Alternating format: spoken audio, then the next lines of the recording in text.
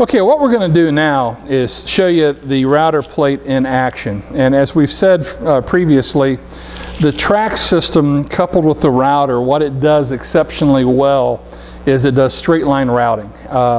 So if we wanted to cut a groove in the edge of this, a rabbet, so that we could recess in a back, trying to do that freehand or with any kind of other guide can be difficult.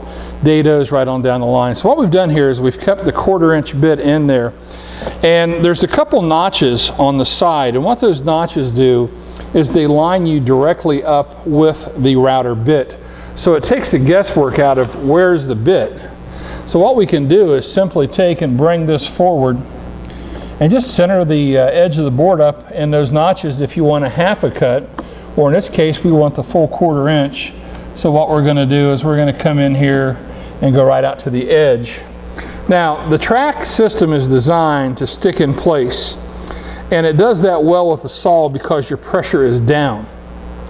However, with the router, you've got some down pressure and you've got a lot of side pressure. So what we have done is we have introduced a toggle clamp system. And how this works is really very simple.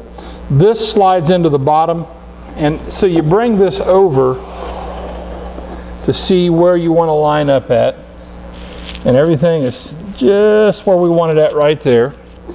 Then you simply take your toggle and slide it into one of the connector grooves on the bottom and lock it down. Now at that point you don't need a lot of pressure. We're locked in place and ready to go. And we're going to slide down here to the other end, and we're going to repeat that process. And again, we're going to slip a toggle clamp in there and make sure that everything is locked down and ready to go. Just like that. So there's our setup. Now we're going to make that cut half the thickness of our board, and since this is a fairly thin board to start off with, we'll just go ahead and make that adjustment in one pass.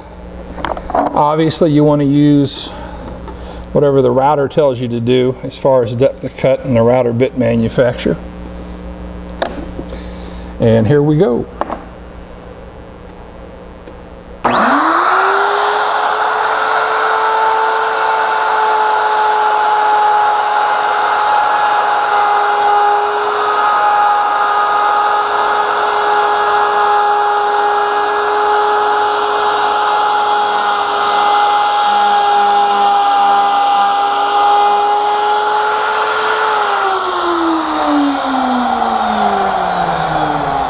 And just that easily, we're able to come in there and with that kind of control, cut a 1/4 inch, in this case, rabbet. And from setup to completion took how long? So if you want to make it easier, do it the TrueTrac way. Thanks. Okay, now once we have got the rabbet cut on the back side, our next step would be to cut a dado cross grain with a bigger bit. So what we're going to do is we're going to swap out to a bigger bit here, and when you do that you're going to enlarge the hole where the router bit goes through the plate, and that's perfectly okay. You're then going to use your notches. Let's say that we're going to put a 1/2 inch piece through here.